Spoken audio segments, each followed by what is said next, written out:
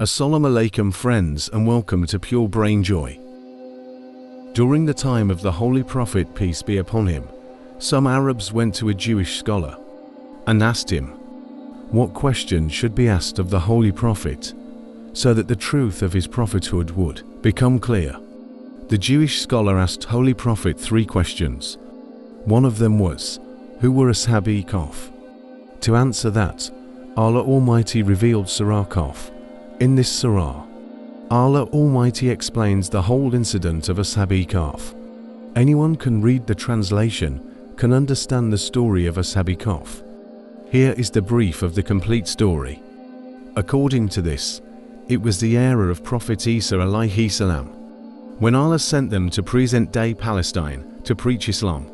During that time, that area was included in the Roman Empire, and those were idolatrous people. Here was the rule of a Jewish king, who was working under Roman Empire when Prophet Isa, peace be upon him, started preaching there. The Romans turned against him, and they tried to hang him on the pole. But by the order of Allah, he was taken up to heaven alive. So, after some time, the Jewish people started a rebellion against the Roman government. As a result, King Titus got angry and attacked Jerusalem and Al-Quds and killed millions of Jews.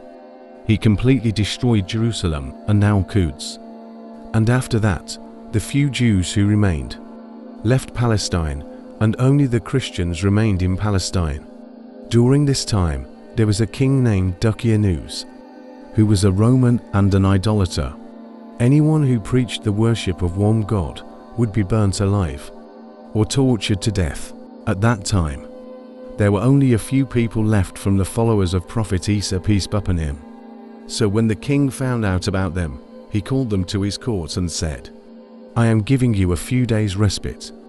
Abandon this religion, or you people will be killed.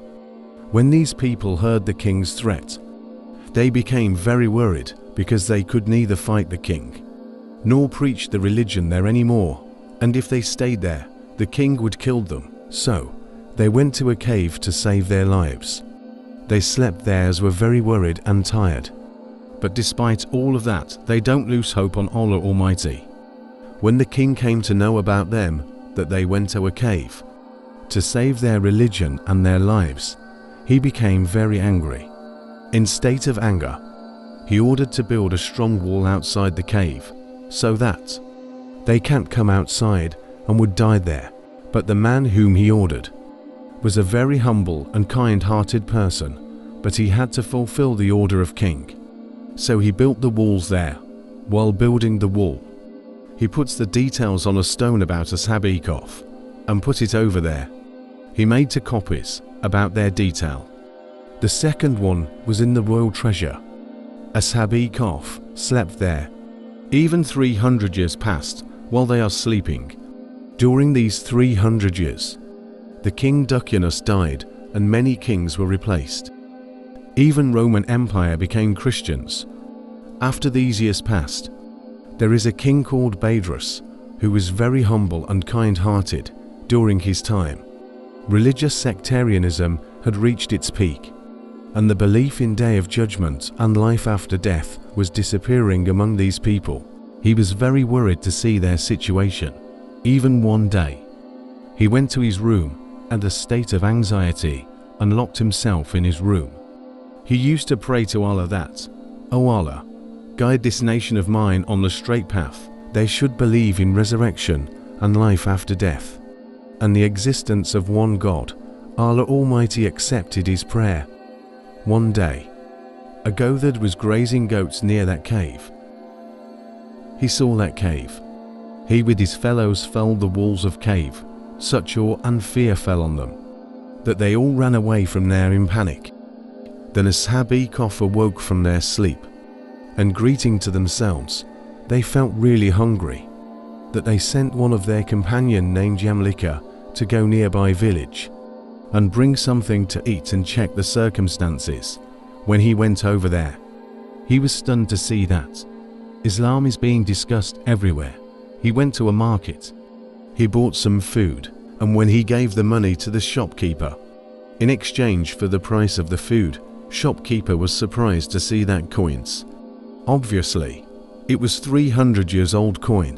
When he saw this coin, he realized that this man had got some treasure, so he handed him over to the soldiers. The soldiers started questioning him and said, "Tell me where the treasure is." Yamlika answered them that he don't have any treasure. "It's my own money." The soldiers said, "Why should we believe you? That this coin is about 300 years old. So tell us the truth." Yamlika questioned, "Tell me, where's King Dukianus?" The soldiers replied, "There is no Dukianus named king here. In fact, about 300 years ago, there was a cruel king named Dukianus." Yamlika was stunned and replied, "But yesterday, I and my friends ran away from him to save our religion and lives, while the rest of my companions are still in the cave. Why don't you guys go and see for yourself with me?" They went to the cave with him. On the other side, Ashabi Kahfs were waiting for Yamlika, but when the time passes away, they think that the king Dukianus had arrested him.